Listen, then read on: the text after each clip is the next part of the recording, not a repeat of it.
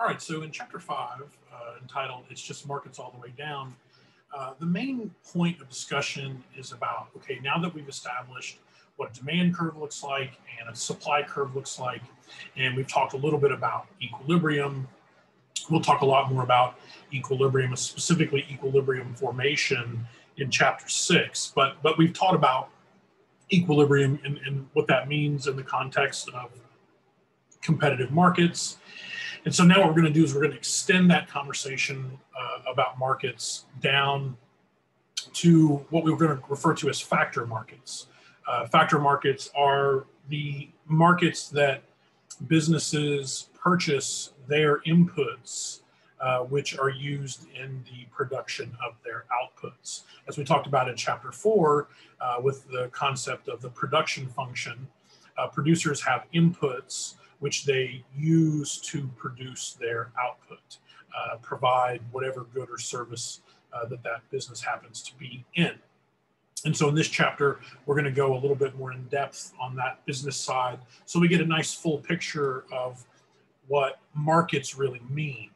Oftentimes in principles of economics courses, you won't necessarily get as much of a treatment when it comes to factor markets. We may define factor markets, but we don't necessarily go into much detail. In my class, I like to go into more detail with respect to factor markets because I think it provides a much fuller picture of what's actually going on in markets. So when you go to a store and you buy something off the shelf, you will now, at least philosophically, understand a lot more of the decision-making and the broadness of that decision-making of how that product got to the store shelf or the service got to wherever it is that you received that particular service.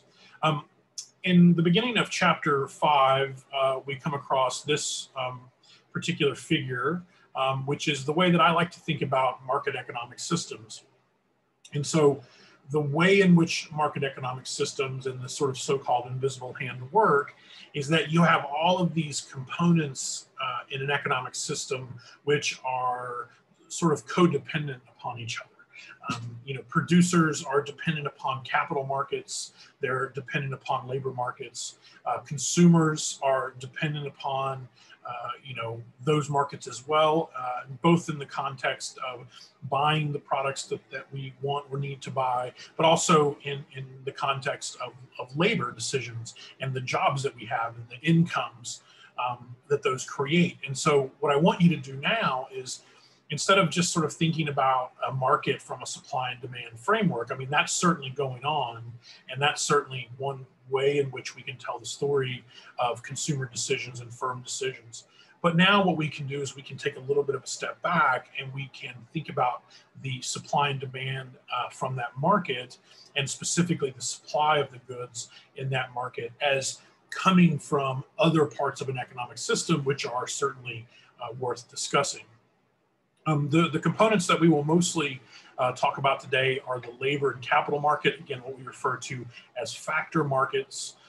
The labor market stems from consumers wishing to consume goods or needing to consume goods in most circumstances, and offering their labor as a means to generate wages to do so. Right? So this is the exchange component of a labor market. I have bills I need to pay, I have goods and services that I want to buy, and so I need to have a job, I need to be paid a wage so that I can do those various activities. And so as a result, I offer my time, my labor, in exchange for a resource. And luckily in the 21st century, that resource is money. Back in the day, of course, you would have all sorts of exchanges for labor, time, and so on and so forth. There's a certain benefit to normalizing a resource like a currency, because then I get paid in that currency, and then I can go buy goods in that currency. And I don't need to exchange that currency in any sort of particular way. So laborers are paid wages, and in some sense, the wages that labor is paid is some, function of skills, what we might call human capital. And so these things are feeding themselves into the labor market. And then, of course, that leads to firms making particular decisions as to who they want to hire. On the capital market side, we tend to break this up into sort of two components, what we call physical capital. This is computers and vans and office buildings, human-made physical capital. And then there's what we call natural capital.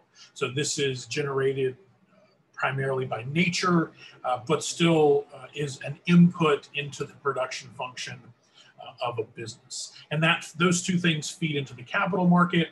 And so what you then have is the capital market and the labor market, which enable the supply of a particular good. And then the fact that people are being paid wages and the fact that people want to buy goods is, of course, creating that demand for a product. So again, we look at supply and demand. If you just sort of look all the way to the right and that kind of, if you break this up into sort of like almost columns, that last column with just supply and demand, that's sort of what we see and what we think about when we show our typical graphical representation of supply and demand. But I do want you to sort of have an idea that there's a lot of decision making that's being fed into that last column. And there are a lot of decisions and choices and constraints and optimization that's going on long before, again, you're purchasing that product off of the store shelf. So, this is in some sense unique to what we might call a market-based economic system, a more capitalist system, where these decisions are truly being made by decisions on the market. If you had an economic system in which labor decisions or capital decisions were being made by some central authority, some government, obviously this would look a lot different and it wouldn't have as much natural inertia. So that's one of the nice things about market economies is that they tend to kind of move on their own because there's all these utilities that people are trying to maximize. There's these profits that businesses are trying to maximize. And so the economy in a market-based sense tends to kind of work a little bit on its own. This is why we call it the invisible hand. To that point, we can think about the way in which a market-based economic system actually works as being, sort of illustrated by this particular figure here, which is really kind of the way in which capitalism works. And that is that you have markets which are declining, their profits are falling, there's less money to be made in those markets. And as a result, those markets expel capital. They don't buy as much capital. They are often sort of getting rid of their own capital. That capital is going back out onto the market, or at the very least, you're not seeing capital flow into that market. You're seeing it more sort of flowing out of it. And the same thing with labor. As the profits in a market decline, the typically wages in that market are also going to decline. And this, of course, causes individuals to not, necessarily want to work in those particular industries. And so labor flows out of those markets. And of course, where does it flow? It flows to those industries and those markets where we're seeing profits increase. We refer to those as emerging markets. So sometimes you'll hear this in the context of the stock market, kind of emerging markets. These are markets which have been shown to have, high profit potential, and there's a sense that as they become more mature, you're going to see a lot of capital and labor flow into those particular markets. A great example of this that I talk about in the chapter is the transition from the typewriter to the personal computer. And so in the 70s and 80s, what you see is the typewriter becomes a declining market, and the personal computer becomes an emerging market. And so as a result, you had, it's sometimes the same companies. IBM, for example, used to be a typewriter company. So you literally had some companies which previously had been operating in what was then a declining market, and then they transitioned themselves into an emerging market, in that case, the personal home computer. So, just as sort of a general philosophical way to think about how market-based economic systems work, and to take it a little bit of a step further, instead of just looking at one market supply and demand curve, we add a little bit of complexity here in the context of the two figures that we just went over. Okay, so again, the point of chapter 5 is to really dig a little bit deeper into the factor markets that are driving business decisions. We know from chapter 4, where we looked at the profit function of firms, that the decisions that are being made by firms are being driven by the price that they get in the market they're selling their good for, so the market price. And of course, just to reiterate, in our competitive markets, we generally believe that the firms do not have the ability to set their own prices. So they're responding to market prices. And we would call that an exogenous effect. So an exogenous effect means that this is an effect that's coming from some external source. Here, the market is setting a price, and then the firm is reacting to it. And then how the firm reacts to it is a function of endogenous considerations. So capital and labor decisions, these are the decisions that are being made inside of the firm itself. We call those endogenous decisions. So you have the exogenous effects, the market price, the behavior of competitors, and then you have the endogenous effects. These are the decisions that are actually being carried out by the individual firm. And those endogenous decisions are primarily what we're going to talk about in this particular lecture. So as we talked about in the previous chapter, we established that producers have a they have a production function.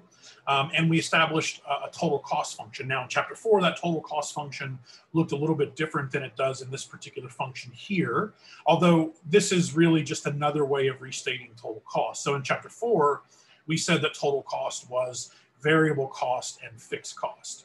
Now what we're not saying that total cost has changed. It's just that instead of calling it variable cost and fixed cost, we're going to refer to total cost as cost coming from capital and labor decisions, which could be variable and could be fixed, right? So capital decisions can have fixed cost. You may sign a lease on a building that you're using as a storefront, and you have to pay that lease regardless of whether you actually sell anything. So that's a fixed cost, and that would show up in capital costs. You could also have a fixed cost with respect to labor costs, where some of your employees are on contract with you. And again, you have to pay that contract regardless of whether you actually produce anything.